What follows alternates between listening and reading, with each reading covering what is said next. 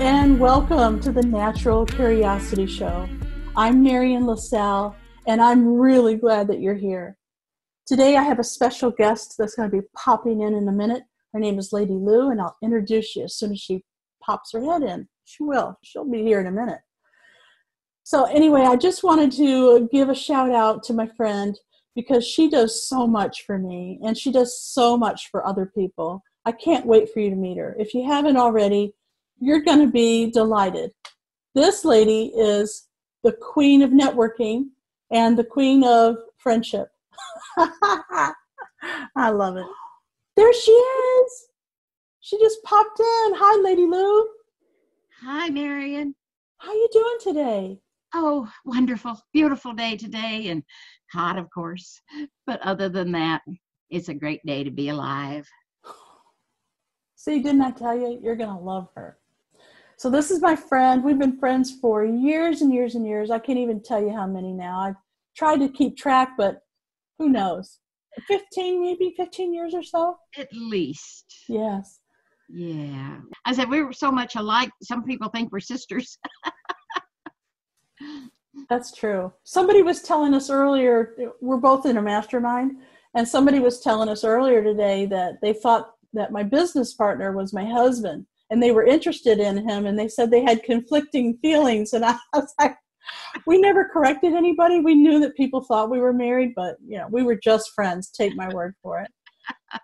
Isn't that funny? Oh, I loved it. That was a good story. It was, wasn't it? Uh-huh.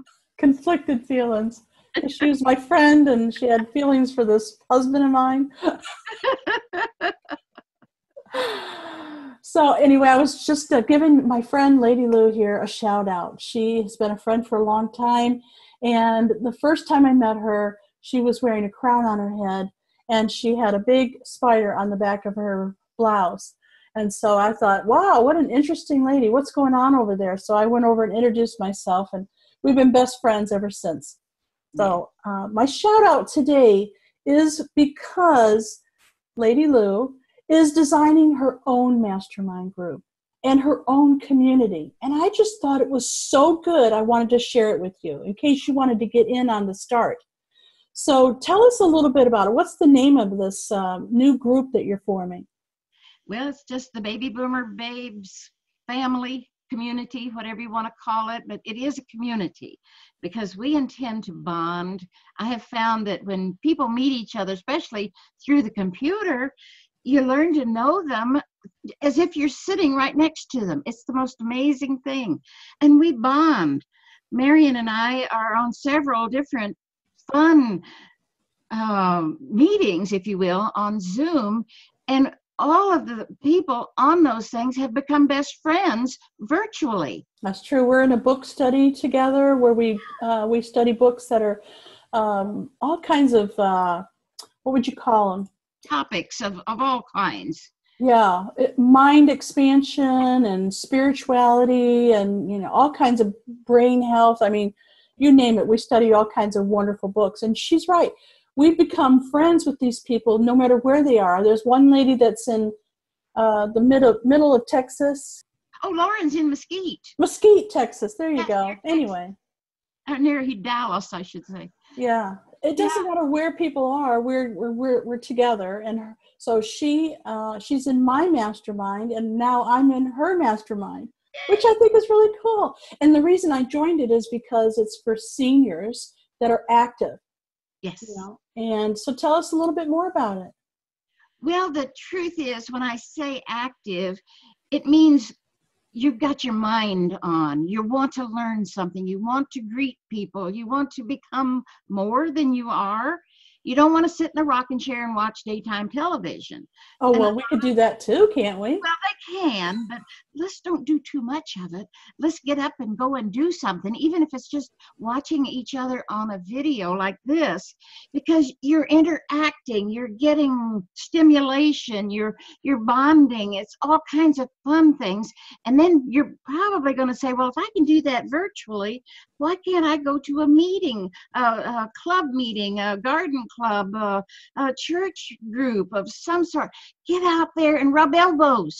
We want you to know people and to interact with them. That's part of being active. I'm not talking about going doing exercises and all that.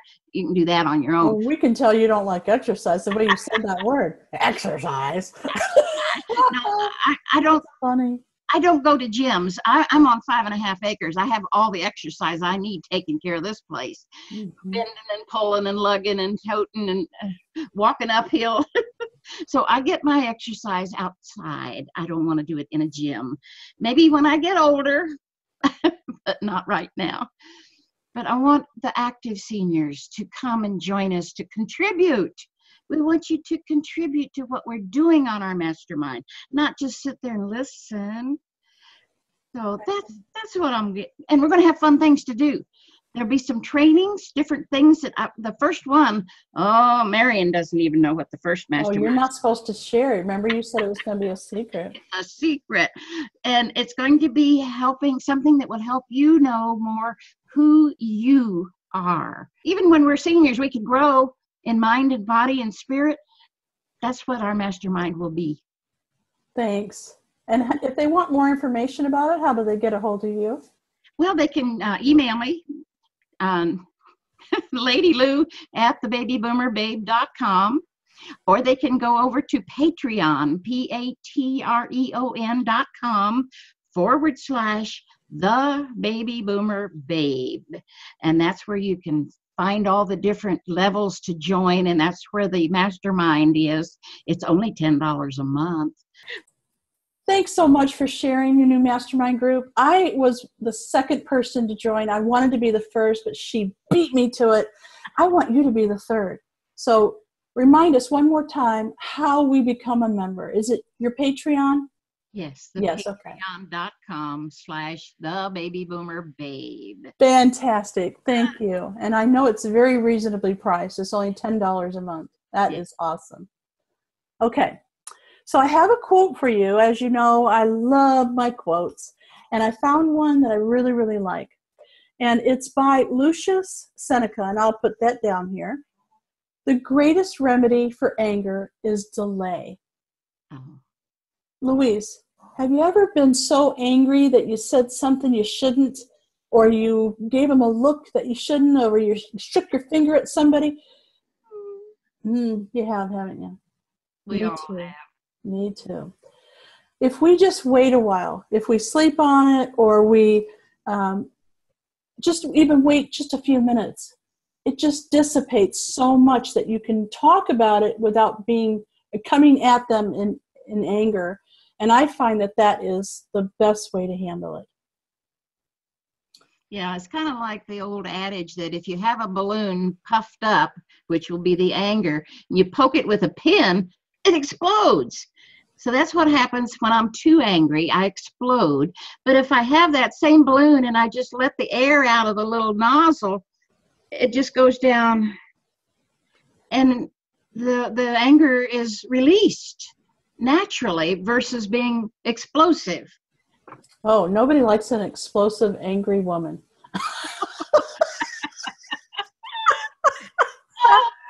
It reminds me of that show, Towanda, and she's banging her car. You know, I have more insurance than you do because I'm older than you. And she's banging their car. Did you see that? Yeah. Yeah, that was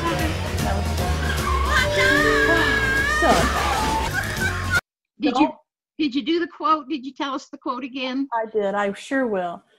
The greatest remedy for anger is delay. Delay. It's delay. Just delay it even for a minute.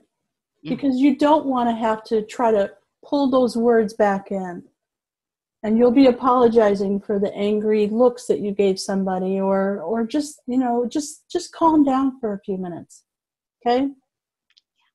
Very good, Marian. Yeah. It made me feel good when I read it, so I knew you would like it. Yeah. There's one other thing I want to do before we call it a day, and that is to share something that I learned on a podcast that I listened to. Believe it or not, it's a book study, just like Lady Lou and I do every Monday night. We have our own book study, but this is one I listened to on a podcast on unity.fm or unity.online. And it's a book study that is from all over the world. There's people from Australia and you name it, and they all chime in about the chapters that they've read. This book happens to be by Dr. Joe Dispenza, and I really love it. This is what we learned. Just for a minute, it only takes about 5 seconds. Take your right hand, take a nice deep breath in, and just place it on your heart.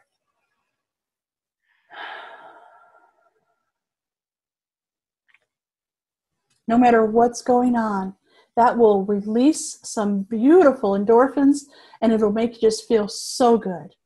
Try it and let me know how it works for you. Isn't it beautiful? So we're calling that the heart-centered moment.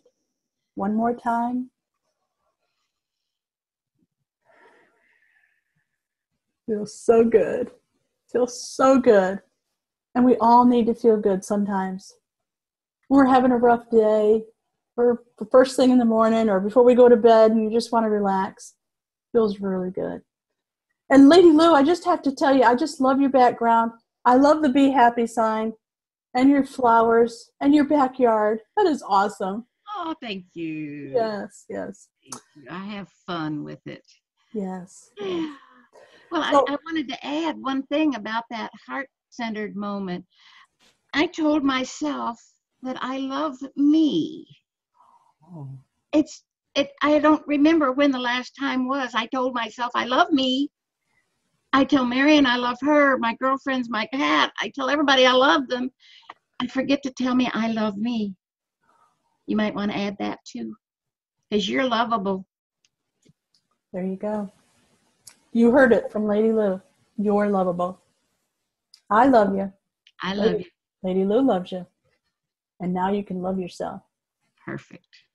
I want you to join us. This is a wonderful treat for me. I'm coming to you whenever I feel like it. I don't have a schedule. I just want to share some of the cool things that are going on in my life. I'd love for you to share some of the cool things that are going on in your life. And I give a shout out to something or someone that's doing something special. So if you have something in your life that you want to share, contact me. I would love to highlight them as well. So come back again, and we'll see you on the next video. Thanks again. Bye for now. Love you.